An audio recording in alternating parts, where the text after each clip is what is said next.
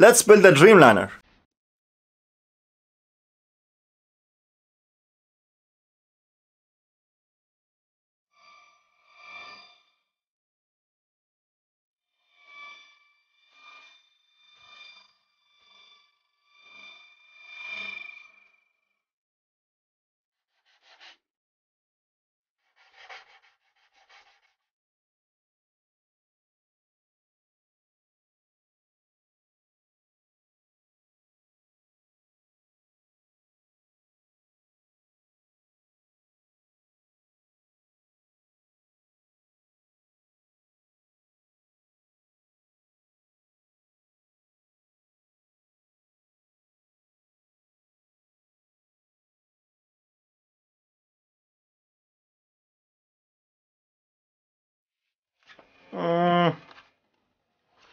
It's not really 100%.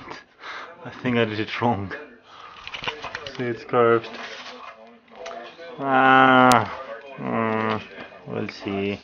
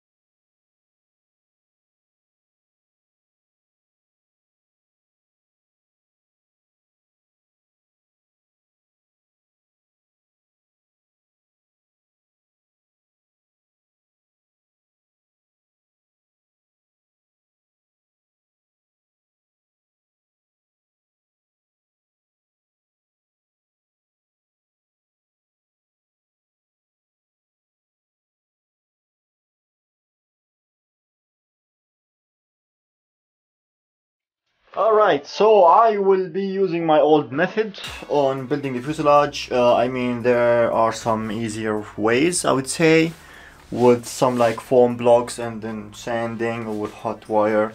It works, but it's so dirty and I'm not sure. I will just stick with this because it's super light. And so the fuselage is going to be in 3 pieces. This is the middle section, and here is going to be the nose around 80 centimeters, and the tail from here is around 1 meter. So I made this lock mechanism, which is, it's very simple and it's really good, strong, but looks like those screws are not so good. If I tie the screws, they don't move anymore because they are not straight.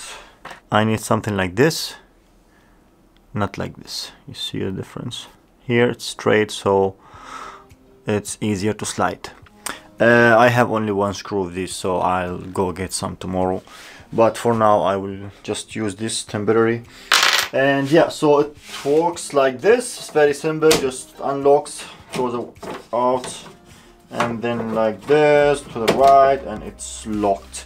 And I can add some screws in here just to secure it. And it's strong and good. Yeah, I hate making the nose because it's so hard. I have to do it.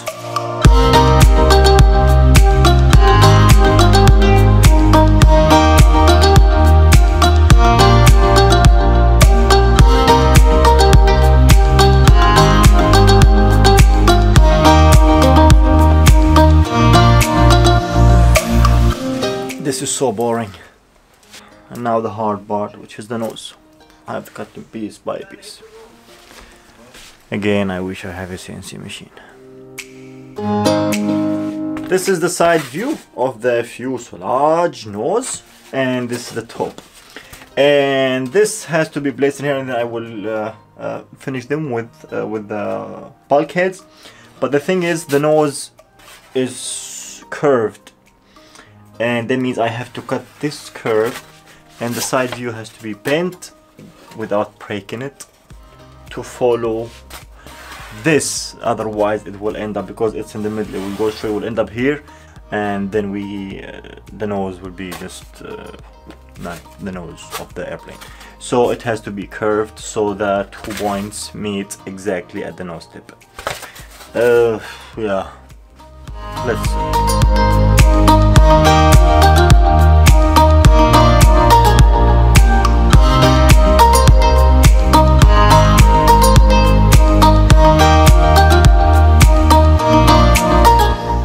So this is like the main spar for the fuselage to make it strong. I could have just used some carbon fiber rods, but I mean they are expensive, and with this piece of wood around 2 centimeters and with carbon fiber on both sides, it makes it really strong, more than enough. And this would be like, this main spar would be the base to mount the wing mount and the nose gear. I will also like make the whole plate for it here, also connected to the main spar to make it really strong. I will also use the same thing on inside the wings.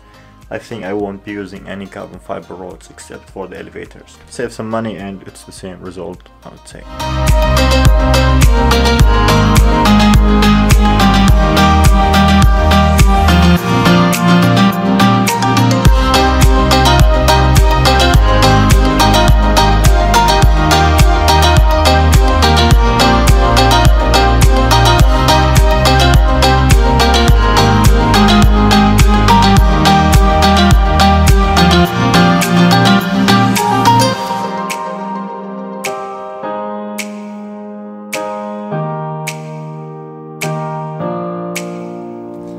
And now let's build the tail.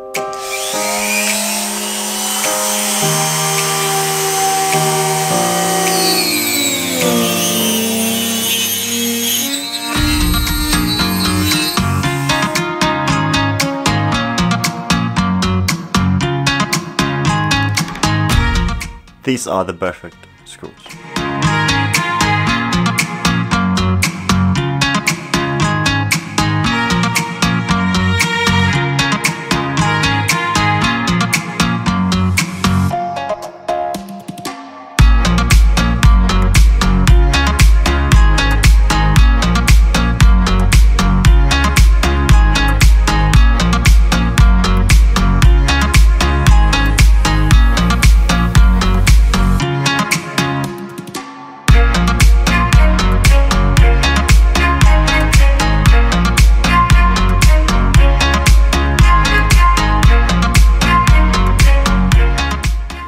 Now I used foam for the bulkheads in the middle to make it lighter. I could have done it with wood, all of it wood. That means I would have to cut everything on a CNC machine, because cutting all of these by hands is a nightmare. So I used foam, and I have done this before using wood everywhere. It's perfect, it's so strong, but the thing is it's a bit heavier. I did this once for a project, and that airplane was not supposed to fly, so I did not care about the weight. But this airplane has to fly, and that's why it's lighter.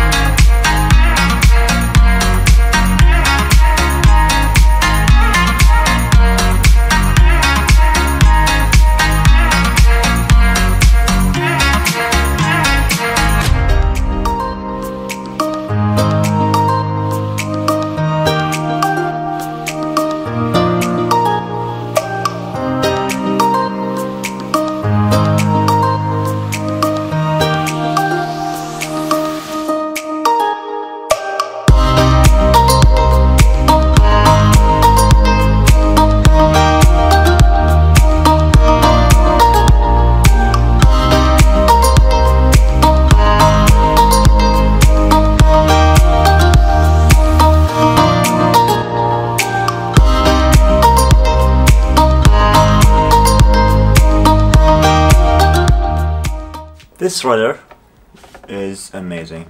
I made it really 100% like the Dreamliner with the small curve at the tip, and it's working so good.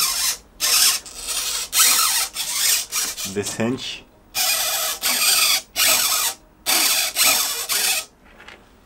so happy with this. The rudder without fiberglass is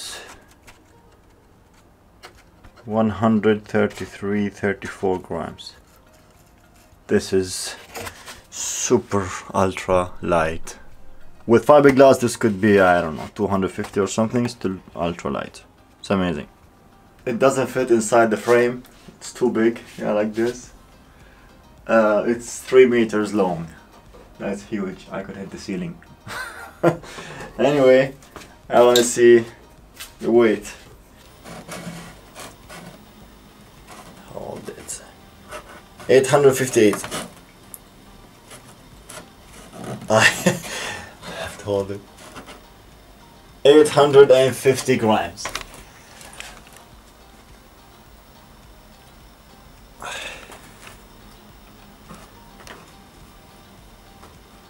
Perfect.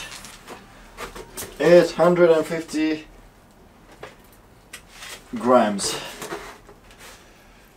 Okay, I'm still not sure how much I should expect total weight of the airplane. I don't know. I will try my best to keep it light because of the engines.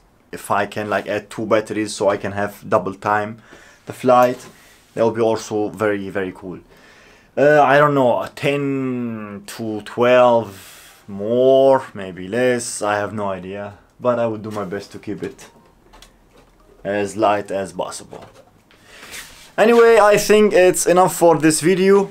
Next part I will build the elevators, and I will still not sure, I will install the nose gear because I did not buy the retracts yet. And I will start the wings for sure. On the wings I will use a new method. Maybe I will try to get this curve or the wing flex. It will look so cool. I did not work with my 777 because the 777-9X has those wings, they fold like this, they're so cool, but here I made my wings super strong, so they are like piece of steel. They don't curve at all. So yeah, I will try to make this feature here, and the Dreamliner will look more realistic with those flicks. They will look so cool. And yeah, let's see what I can do. So next part, hopefully, I don't know, 2 weeks, maybe less, I'm not sure, but I'm working every day on the airplane. I will try my best to finish the airplane very fast, so I will have for the next season 3 airliners, very cool airliners, and I'm so excited. So yeah, enough for this video.